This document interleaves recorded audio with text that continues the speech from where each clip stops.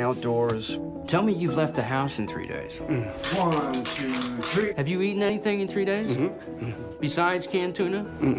Anything else? Dirt. Obviously, I have a lot of ticks.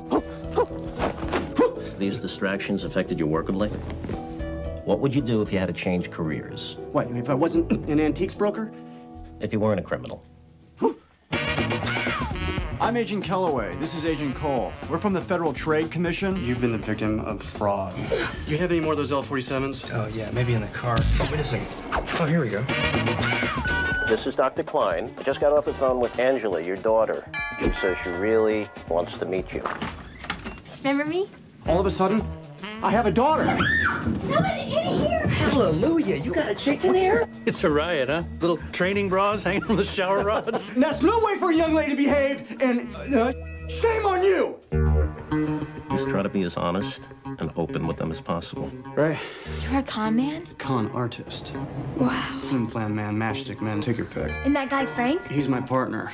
Teach me something.